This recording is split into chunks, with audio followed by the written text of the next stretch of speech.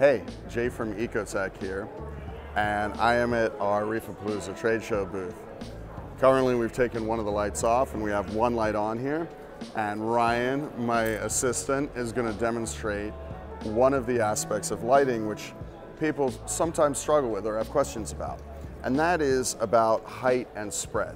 So you may notice that our RMS single arm kit and actually multi-arm rail kit is about 8 to 9 inches above the water. That's largely for aesthetics on the mounting and also to prevent light spillage out of the side of the tank.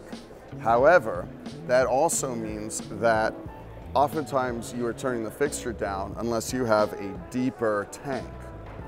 In order to get more spread out of a light fixture over an aquarium, you can actually raise the fixture. So if you're using a hanging kit or a rail kit with a hanging kit and you raise that fixture up, you're going to get more spread. So we're going to show that now. Right now you can see what the relative light level is here. We're going to raise the fixture up, and you can already start to see that it's filling in more of the tank. Now, as you're doing that, you are actually also reducing the par.